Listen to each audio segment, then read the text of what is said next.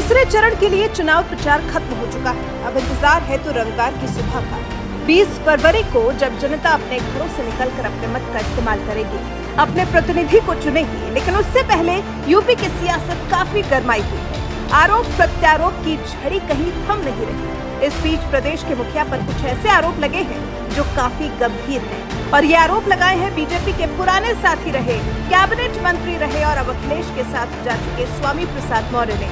स्वामी प्रसाद मौर्य ने कहा है कि सीएम योगी आदित्यनाथ अपराधी की जाति देखकर एनकाउंटर करवाते हैं। योगी सरकार जात बात के नंगा नाच कर रही है, जात बात के समुद्र में डुबकी लगा रही है।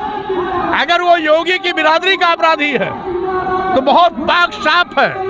अगर किसी उनकी बिरादरी के अलावा गैर बिरादरी का है, कोई ब्राह्मण है, कोई बनिया है, कोई यादव है, या कोई अन्य बैकवर्ड है, कोई दलित है, कोई मुस्लिम है, तो उनका डिस्काउंटर होता है। अगर योगी की बिरादरी का कोई अपराधी है तो पुलिस लाइन के बगल क्रिकेट खेलता है, लेकिन अन्य कोई होता है तो उसका इनकाउंटर होता है। एक एक जिला गिना कर देखिए कैसे योगी सरकार पर हमलावर है स्वामी प्रसाद मौर्य, और फिर योगी की विदाई का भी दम भर रहे हैं। यहाँ तक कि गोरखपुर में ही एक व्यापारी की योगी की पुलिस हत्या करते हैं। गोरखपुर के ही गगहा थाने में 40 दिन के अंदर 7 हत्याएं होती हैं। हाथरस में दलित बेटी के साथ क्या हुआ पूरा देश देख रहा है। लखीमपुर खीरी में मंत्री के संरक्षण में किसानों को रौंद करके मारा गया, मौत की नींद सुलाया गया।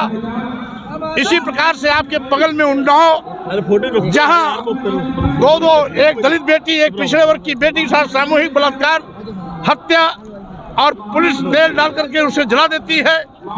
आज इस तरीके से पूरे प्रदेश में नंगा नाच हो रहा है। और उसी क्रम में आज शाहजहांपुर में भी जिस तरीके से दरिंदगी के साथ वह हत्या की घटना घटी है, ये बहुत ही शर्मनाक है।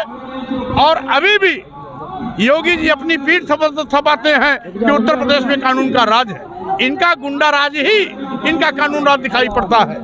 और उत्तर प्रदेश में आज सभी लोग तय कर चुके हैं कि आज योगी सरकार की विदाई 10 मार्च को होना तय है। धनंजय सिंह स्वामी प्रसाद मौर्य ने दावा तब किया जब वो सपा के प्रदेश अध्यक्ष नरेश उत्तम पटेल के समर्थन में जनता से वोट करने की अपील करने गए थे। और फिर स्वामी प्रसाद मौर्य के आरोपों में सच्चाई भी तो है ही। इसका जीता जागता उदाहरण हमने, आपने, हम सब ने अपनी आंखों से देखा है। कैसे अजीत सिंह हत्याकांड का आरोपी धनंजय सिंह खुलेआम घूम रहा है, कभी क्रिकेट खेलता हुआ दिखता है तो कभी सार्वजनिक कार्यक्रमों में बिना किसी डर खौफ के शिरकत करता है।